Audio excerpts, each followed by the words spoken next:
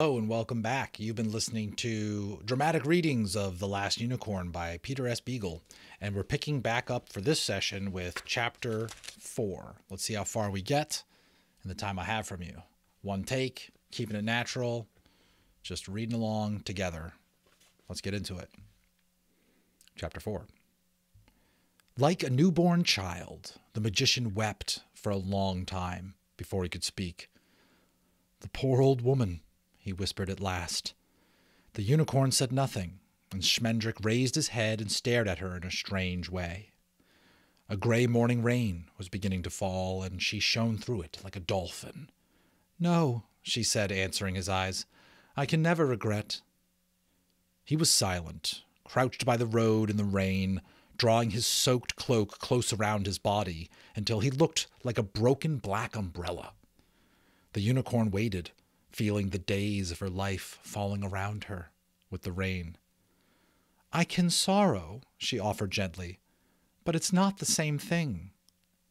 When Schmendrick looked at her again, he had managed to pull his face together, but it was still struggling to escape from him. "Where will you go now?" he asked. Where are you going? Where were you going when she took you?" "I was looking for my people," the unicorn said. "Have you seen them, magician? They are wild and sea-white, like me." Schmendrick shook his head gravely. "I've never seen anyone like you, not while I was awake. There were supposed to be a few unicorns left when I was a boy, but I knew only one man who had ever seen one. They're surely gone, lady, all but you. When you walk, you make an echo where they used to be." "No," she said, "for others have seen them." It gladdened her to hear that there had still been unicorns as recently as the magician's childhood. She said, "A butterfly told me of the Red Bull, and the witch spoke of King Haggard. So I'm going wherever they are to learn what they know. Can you tell me where Haggard is king?" The magician's face almost got away, but he caught it and began to smile very slowly, as though his mouth had turned to iron. He bent it to the proper shape in time, but it was an iron smile. "I can tell you a poem," he said. "Where all the hills are lean as knives, and nothing grows, not leaves nor lives, where hearts are sour as boiled beer, Haggard is the ruler here." "I will know when I get there, then," she said, thinking that he was mocking her. "Do you know any poems about the Red Bull?" "There are none," Schmendrick answered. He rose to his feet, pale and smiling. "About King Haggard I only know what I have heard," he said. "He's an old man, stingy as late November, who rules over a barren country by the sea. Some say that the land was soft and green once, but before Haggard came, but he touched it, and it withered. There's a saying among farmers, when they look at a field lost to fire or locusts or the wind, as blighted as Haggard's heart. They say also that there are no lights in his castle, and no fires, and that he sends his men out to steal chickens and bedsheets and pies from windowsills.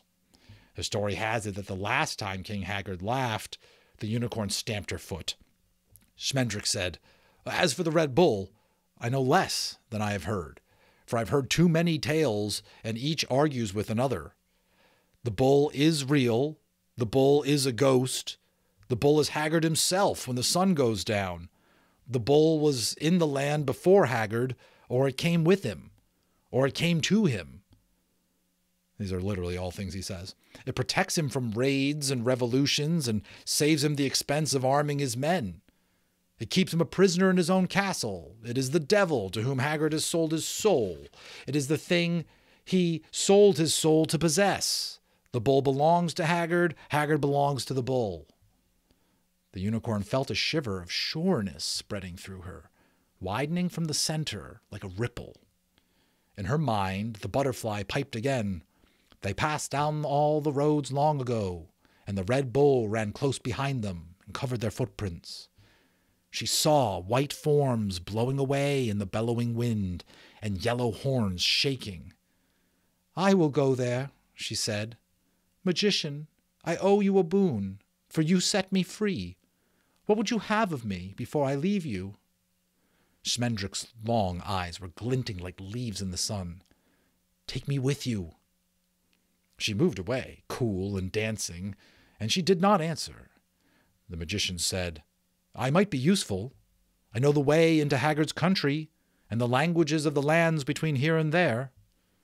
The unicorn seemed very near to vanishing into the sticky mist, and Smendrik hurried on. Besides, no wanderer was ever the worse for a wizard's company, even a unicorn. Remember the tale of the great wizard Nikos?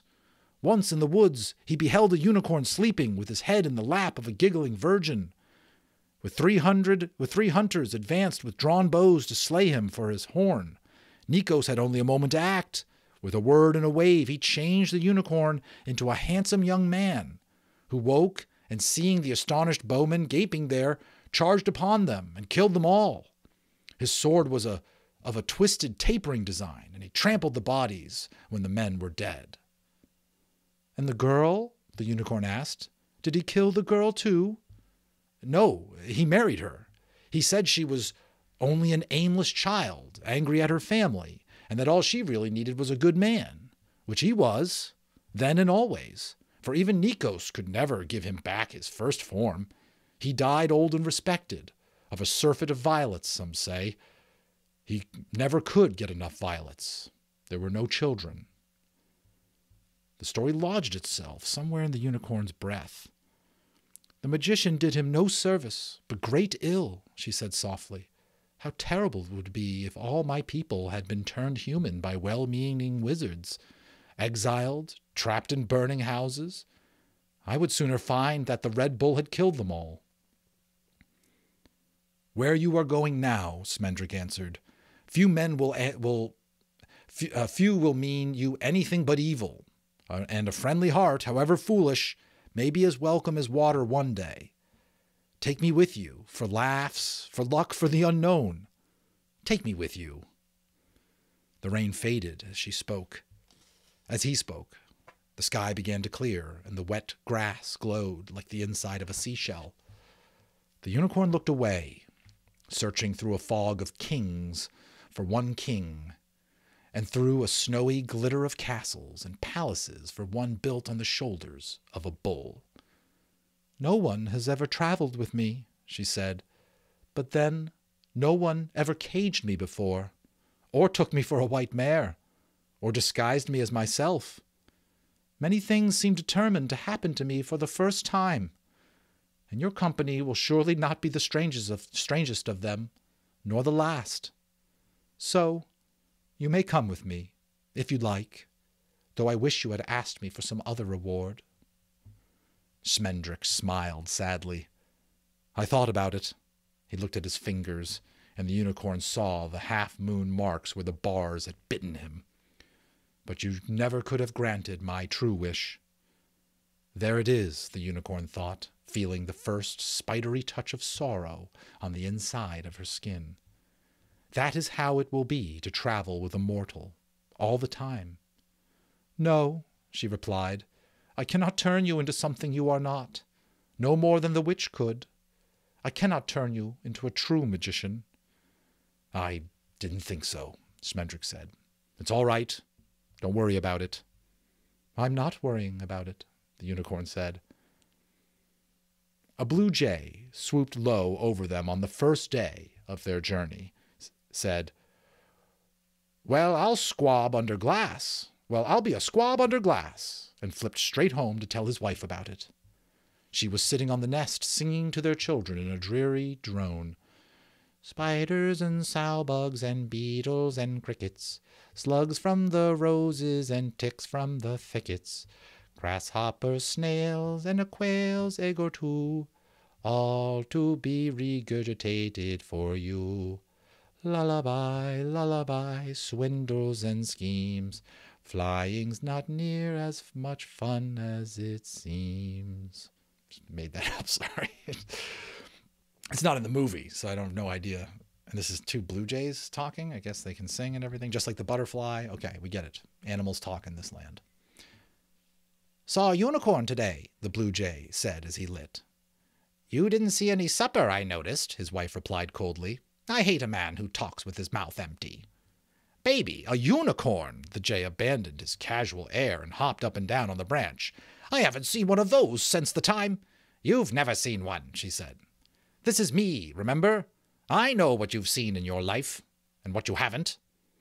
The jay paid no attention. "There was a strange-looking party in black with her," he rattled. "They were going over Cat Mountain.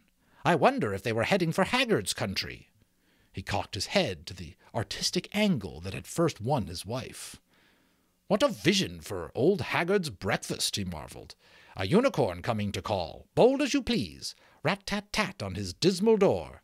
I'd give anything to see—" "I suppose the two of you didn't spend the whole day watching unicorns," his wife interrupted with a click of her beak. "At least, I understand that she used to be considered quite imaginative in matters of spare time." She advanced on him, her neck, feathers ruffling. "Honey, I haven't even seen her," the blue jay began, and his wife knew that he hadn't, and wouldn't dare, but she batted him one anyway. She was one woman who knew what to do with a slight moral edge. Nice little vignette there. The unicorn and the magician walked through the spring, over soft Cat Mountain and down into a violet valley where the apples grew. Beyond the valley were low hills, as fat and docile as sheep, lowering their heads to sniff at the unicorn in wonder as she moved among them. After these came the slower heights of summer, and the baked plains where the air hung shiny as candy. Together she and Smendrick forded rivers, scrambled up and down brambly banks and bluffs, and wandered in woods that reminded the unicorn of her home, though they could never resemble it, having known time. So has my forest now, she thought. But she told herself that it did not matter, that all would be as before when she returned. At night, while Smendrick slept the sleep of a hungry, footsore magician, the unicorn crouched awake, waiting to see the vast form of the Red Bull come charging out of the moon. At times she caught what she was sure was his smell, a dark, sly reek easing through the night, reaching out to find her. Then she would spring to her feet with a cold cry of readiness, only to find 2 or 3 deer gazing at her from a respectful distance. Deer love and envy unicorns. Once a buck, in his second summer, prodded forward by his giggling friends, came quite close to her and mumbled without meeting her eyes, "You're very beautiful. You're just as beautiful as our mothers said." The unicorn looked silently back at him, knowing that he expected no answer from her. The other deer sniggered and whispered, "Go on, go on." Then the buck raised his head and cried out swiftly and joyously, "But I know someone more beautiful than you." He wheeled and dashed away in the moonlight, and his friends followed him. The unicorn lay down again. Now and then in their journey they came to a village, and there Smendrick would introduce himself as a wandering wizard, offering, as he cried in the streets, to sing for my supper, to bother you just a little bit, and to trouble your sleep ever so slightly, and pass on. Few were the towns where he was not invited to stable his beautiful white mare and stay the night, and before the children went to bed he would perform in the market square by lantern light. He never actually attempted any greater magic than making dolls talk and turning soap into sweets, and even this trifling sorcery sometimes slipped from his hands. But the children liked him, and their parents were kindly with supper, and the summer evenings were lithe and soft. Ages after, the unicorn still remembered the strange chocolate stable smell, and Smendrick's shadow dancing on the walls and doors and chimneys in the leaping light. In the mornings they went on their way, Smendrick's pockets full of bread and cheese and oranges, and the unicorn pacing beside him, sea white in the sun, sea green in the dark of the trees. His tricks were forgotten before he was out of sight, but his white mare troubled the nights of many a villager, and there were women who woke weeping from dreams of her. One evening they stopped in a plump, comfortable town where even the beggars had double chins and the mice waddled. Smendrick was immediately asked to dinner with the mayor and several of the rounder councilmen, and the unicorn, unrecognized as always, was turned loose in a pasture where the grass grew sweet as milk.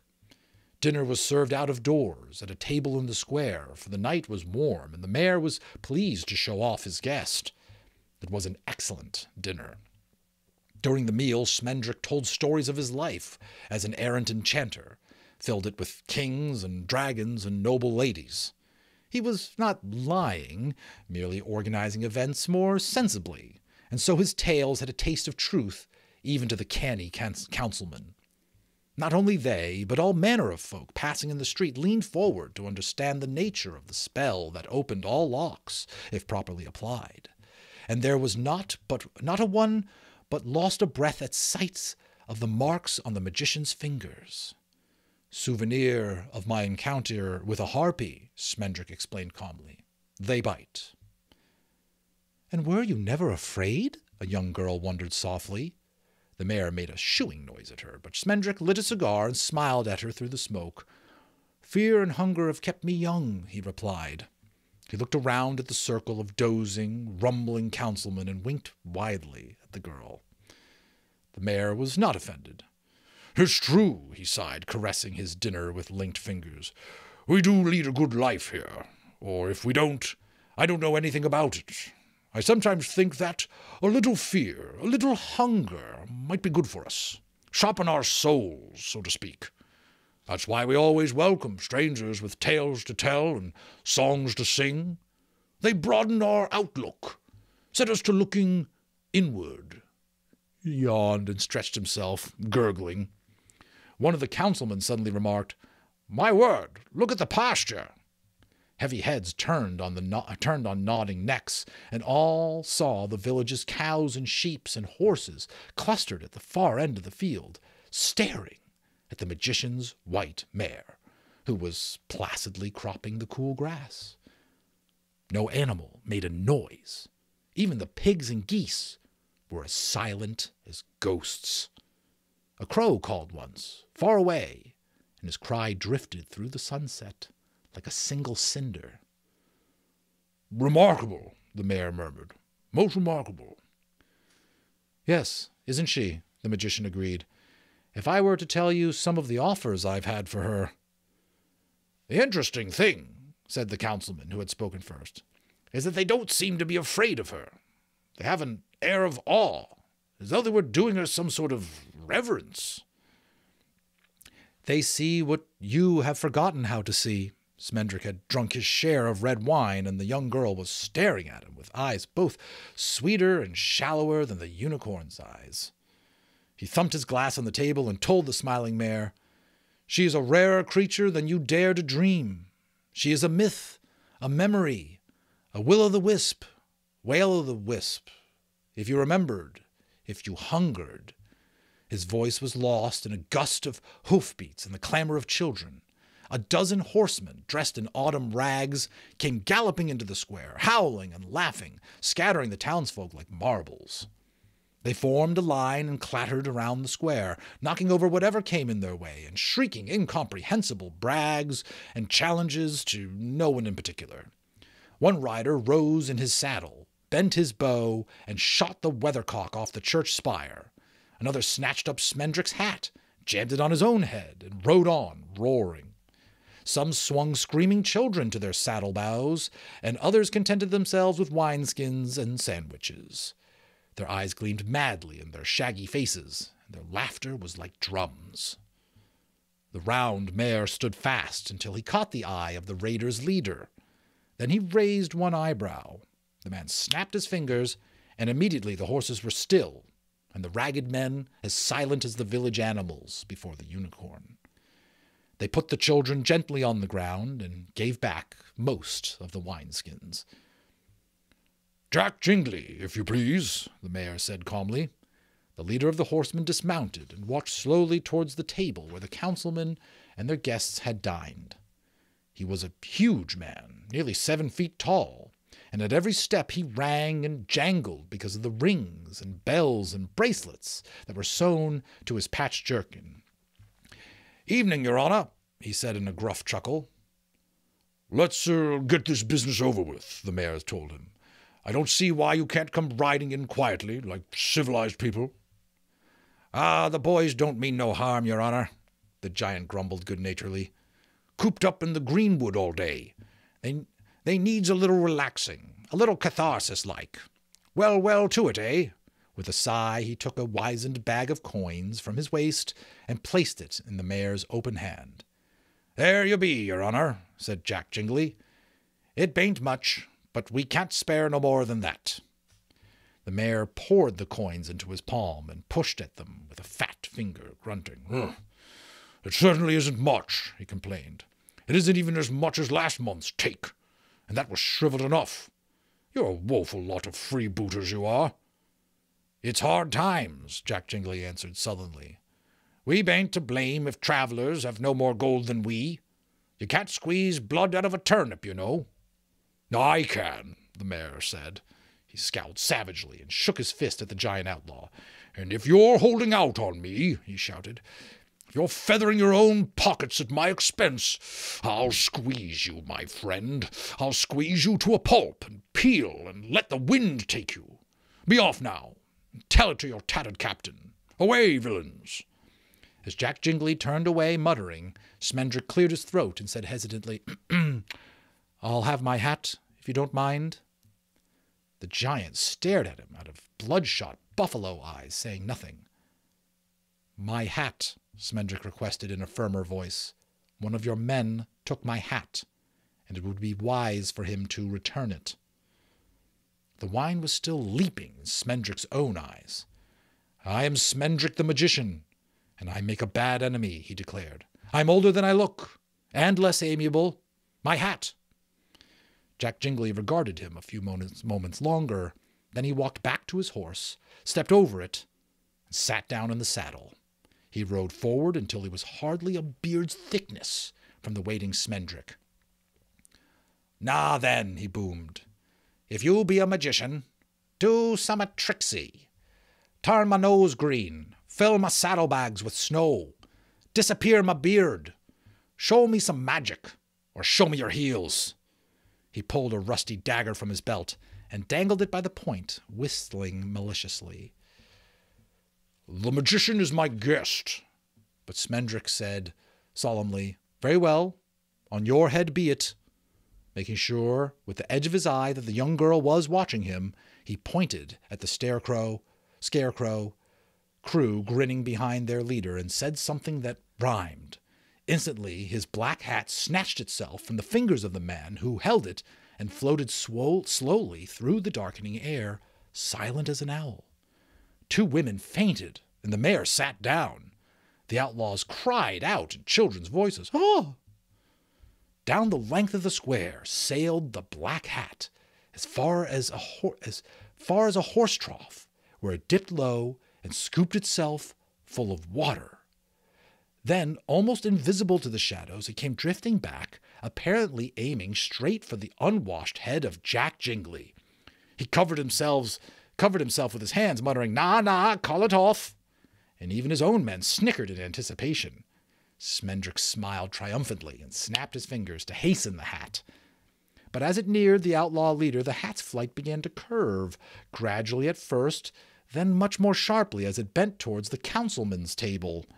The mayor had just time to lunge to his feet before the hat settled itself comfortably on his head. Smendrick ducked in time, but a couple of the closer councilmen were slightly spattered. In the roar of laughter, varyingly voluntary, that went up, Jack Jingly leaned from his horse and swept up Smendrick the magician, who was trying to dry the spluttering mare with a tablecloth. "I misdoubt ye'll be asked for encores," the giant bellowed in his ear. "Ye'd best come with us." He threw Smendrick's face down across his saddlebow and galloped away, followed by his shabby cohorts. Their snorts and belches and guffaws lingered in the square long after the sound of hooves had died away. Men came rushing to ask the mayor if they should pursue to rescue the magician. but he shook his wet head, saying, "I hardly think it will be necessary. If our guest is the man he claims to be, he should be able to take care of himself quite well. And if he isn't, why then an impostor taking advantage of our hospitality has no claim on us for assistance. No, never mind about him."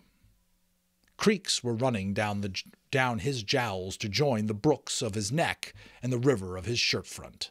But he turned his placid gaze towards the pasture where the magician's white mare glimmered in the darkness. She was trotting back and forth before the fence, making no sound. The mare said softly, "I think it might be well to take good care of our departed friend's mount, since he evidently prized her so highly." He sent 2 men to the pasture with instructions to rope the mare and put her in the strongest stall of his own stable. But the men had not yet reached the pasture gate when the white mare jumped the fence and was gone into the night like a falling star. The 2 men stood where they were for a time, not heeding the mare's commands to come back, and neither ever said, even to the other, why he stared after the magician's mare so long. But now and then, after that, they laughed with wonder in the middle of very serious events, and so came to be considered frivolous sorts. What do you think that's all about? Perhaps they recognized her at the last moment as being a unicorn. And that's the chapter, folks. How about that? We made it to chapter 5. Thanks so much for listening to me. The story of The Last Unicorn by Rankin Bass was, the movie, was one of my favorites. Maybe it was for you too. Love getting to pick up all the little bits and pieces that maybe didn't make it into the movie that are in the book, even though the movie is incredibly faithful to the book, you must notice if you've seen the movie. So thanks for sticking with me. Subscribe. If you haven't already, you'll get instant updates as I read more chapters. Leave me a comment, feedback, how you think I'm doing. And it's just a pleasure to enjoy great stories by great authors with you all. Thanks, and we'll see you on the next one.